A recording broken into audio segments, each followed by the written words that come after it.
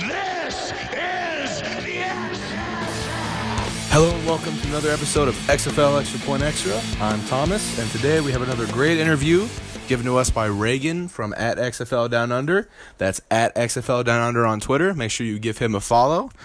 Today's interview will be Kristjan Sokoli. He's a defensive tackle for the DC Defenders and avid lifter of stones. Once again, this is from Regan at XFL Down Under. You can follow us at XFL Extra Point on Twitter or email us at extrapointcontact@gmail.com. Let's get right into the interview. Hey Kristjan, it's Regan from XFL Down Under. How you doing, mate? Hey Regan, what's up, man? I'm doing well. That's good to hear, bro. Hey, sorry about yesterday, man. I had a bit of lady issues. That's okay, man. No problem. Bro, I'll just get straight into it for you, if you don't mind. No problem. Awesome. So, Kristjan, thanks again for giving me the chance to have you on the podcast. But, definitely tell us about yourself, how you got to where you are now. Thanks for having me, man. It's a pleasure to be on your podcast. Are you guys in Australia? I got to ask. So I'm in Australia at the moment, and I help out a couple guys in America. So, bit of international That's awesome, international work. Sweet. Wait, so you do the podcast with guys that are in America as well? So I do the interviews for them. So I get to Nice. wake up at 1 a.m., 2 a.m., all the fun times. That's good. What time is it in Australia right now? It is currently 20 past 1, but I've been up since midnight. Oh, so wait, it's 1 a.m. right now over there. Yep. That's crazy. So now I should probably know this, but are you ahead of us or behind us time-wise? We're ahead of you. So it's currently Monday. Oh, wow. So you know how you guys get Sunday night That's- football? You're like 15 hours ahead. Yeah, I'm calling from the future. Wow. Yeah, exactly. I was gonna say. That's good. So essentially, your Sunday night NFL games are our basically Monday morning games. Oh, that's exciting! Monday morning football. Yeah. No wonder Australians are crazy. Yes. Nah, I don't even know if you are. I mean, my wife probably is. That's for sure. Oh, there you go. Well, that's in America too, I think. Yeah, I think that's everywhere. Oh man, nice. Um, But hey, so starting things off, Kristjan. Now you obviously probably the first ever Albanian professional NFL player and probably XFL player. Is that right? yes, that's right. As far as I know, and to give you my story a little bit that you asked, I was born in Albania and I came to America at 9 years old. My parents moved here a couple of years before, and me and my brother were very grateful that we got to, kind of grow up here and get the opportunities that America affords, and tried to make the most of it. Coming from Albania, we still visit Albania all the time, and proud of where we come from. Yep. So age 9. So I guess Albania is pretty much that's mainly soccer, isn't it? It is. It is mainly soccer, and what made you? Growing up too, actually. Sorry, mate. I played soccer growing up. That was kind of my first love, and then I think I realized I got pretty big for soccer, but I could have maybe played goalkeeper. Yes, a large goalkeeper is definitely helpful. Yes. So what made you want to play football then? Initially, I started watching my cousin playing it, and he kind of pushed me towards the sport. And then once I tried it in 7th grade, well, I was pretty bad. 7th grade, I was probably the worst kid in the team. Literally, just getting into football in general is usually not easy for anybody. I think it's a pretty, especially on the line, offensive line, defensive line, it's a pretty unnatural sport, I'd say. Yep. So it was a struggle in 7th grade, but I still thought it was.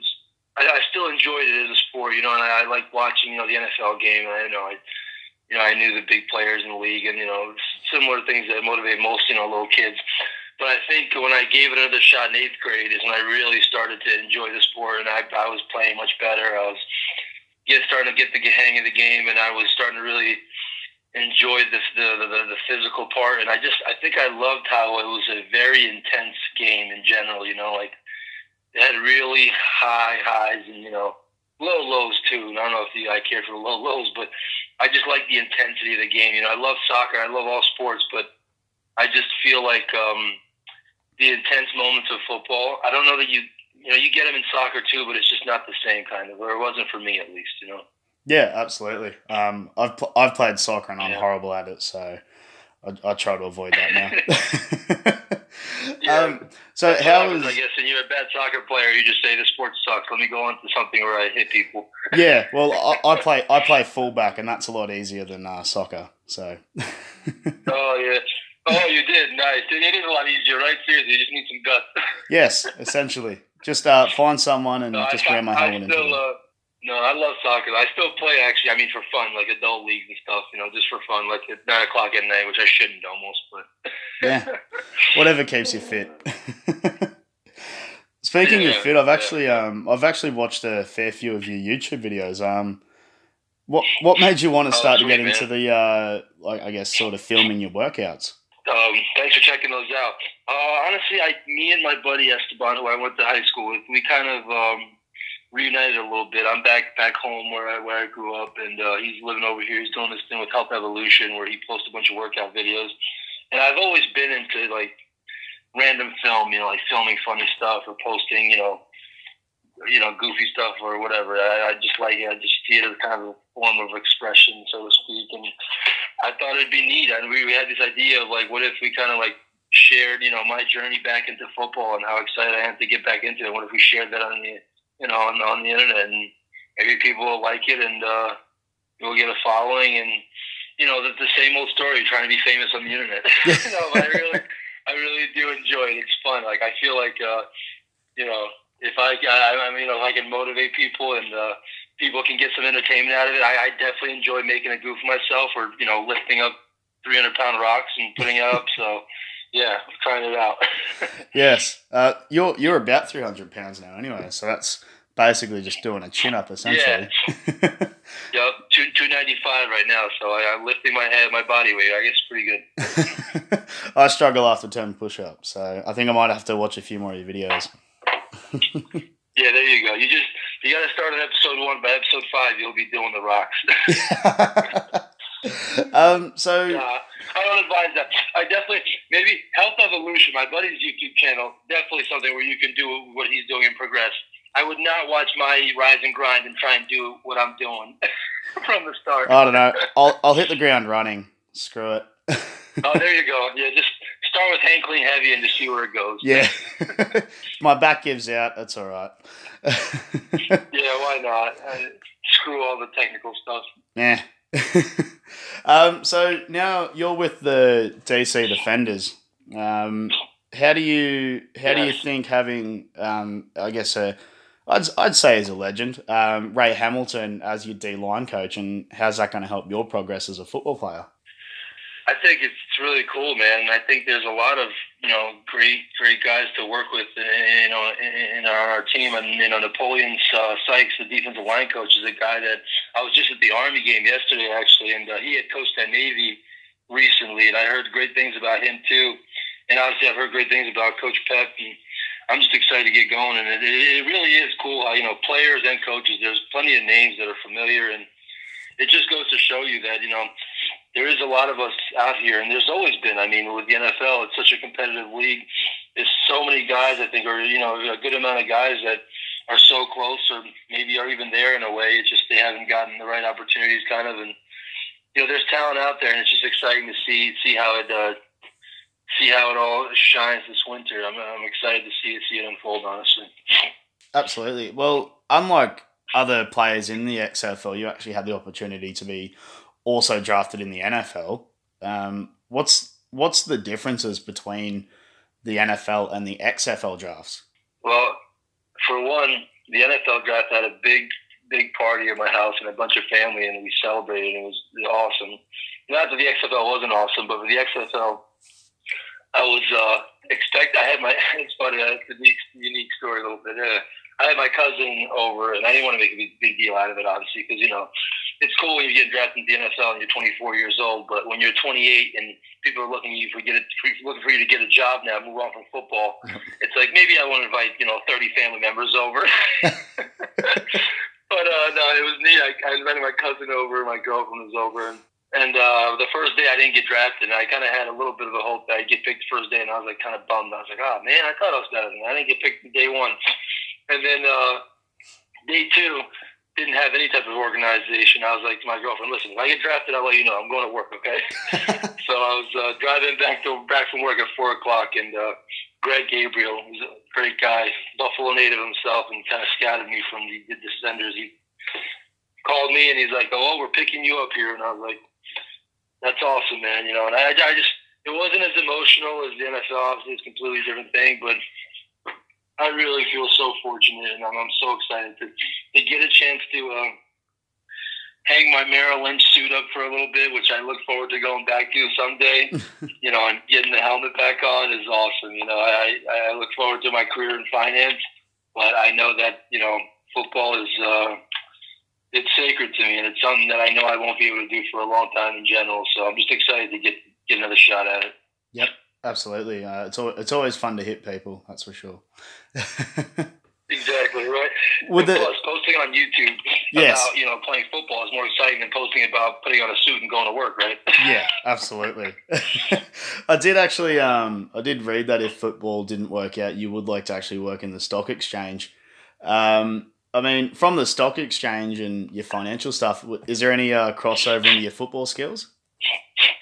I think there is, honestly. You know, it's the intangible skills that people talk about, like, you know, work ethic and a desire to kind of get up every day and work towards a common goal, you know, group of people, or just that competitive fire. And I was always drawn to the stock market. I messed around in high school and college with stocks, and not that I knew what I was doing, but I was always drawn into it. And I kind of like, you know, the competitive nature of it. Now, listen, I've realized plenty that it's not going to be what I expected, you know, from what I saw in the movies. Yep. But I do enjoy it, and I think it's awesome, especially, you know, kind of like the work I want to do, financial advisor. It's neat because you get a chance to work with a lot of people, from what it seems like. Not that I've really done it. I've done a couple of months and trained, but it seems like I get a chance to work with a lot of people. But also, I just like the idea of staying in tune with what's happening and reading about all types of things, you know, the economy and, you know, elections and how different industries are doing and how Europe is doing, you know, and how Australia is doing, right? Because it's all connected. And I think that's kind of neat, you know, like I could see myself doing that down the line. Absolutely. Well, I suppose, like, you've been on a few practice squads in the NFL, like most recently the Giants. So I guess having that financial advisory background probably help you, because obviously, as we all know, when you're on a practice squad, you're not earning $20 million contracts. Well, for me, they did a special deal for me since I was such a highly sought after player. Dry joke there. I like it. But you're spot on. No, you got a good sense of humor. It's actually really enlightening. How does that? I guess that. Actually, well, that actually does happen. I mean, not $1 million contracts, but guys on practice squad do get extra pay sometimes if the team wants them. For whoever cares to know that in the NFL, but I haven't been one of those guys. But no, that does happen. But you're right. No, you're spot on about the money thing. I mean, I had fun. I was young. You know, nobody's perfect kind of thing, and I spend money maybe sometimes where I shouldn't have or whatever. But no, generally speaking, I think I did pretty well, and I was able to invest and kind of have a plan. And I just think it's you know, with money, it's so much more like I think to me it's like coaching and planning, more than it is being like the savvy great investor. Like, people think that to build wealth in a way, there's this idea that you have to be like a Warren Buffett type and you have to see the next opportunity and you have to be like a visionary. I mean, sure, that helps, but I really think that's the wrong way to kind of look about it, especially if you're a young guy that doesn't really know what you want to do. I think what really helps you know, what helps more is to just take it to the basics and be like, okay, what does it really mean to have $300,000, you know? And it's like, it's easy to think $300,000 means I can buy this and this and this and this. This is what I can buy. This is what I can afford. This is the house. But what you should really be thinking more so, I think, is like, how much will I maybe be making in the next few years? You know, how will inflation affect $300,000? You know, how will my expenses in the next 5 years affect that? Like, will this $300,000 inevitably go to zero because of all the expenses that are coming if all I do is just expend it in 5 years? And it's kind of like, if you work so hard, I really feel passionate about this point. If you work so hard to make the NFL, to make it anywhere kind of, and you make this big amount of money, whether it's $300,000, $3 million, $30 million, is different for every player. It's kind of, I think it's kind of a shame to just think, oh, well, I can just buy whatever I want with this $3 million I just made, because you're going to enjoy the hell out of 3 years, 5 years that you buy stuff with. Yep. But what are you left with afterwards? And if you don't have a continuing, stream of income or something that you're left with for the rest of your life from a huge lump sum that you put so much effort to get to, I kind of see that as a little bit of a fail, and that's each his own. Everybody lives life differently, and that's where I'm passionate about financial advising, down the line, maybe being able to help people with something like that and helping them make the most of the fruits of their labor for the long run. I've got a feeling that once you hit the locker rooms, you're probably going to start talking all the financial stuff with your teammates. I'll try my best not to too much, though. Because at the end of the day, the focus is to win football games, and I truly, that's my one priority, is to go and be a good player and win football games.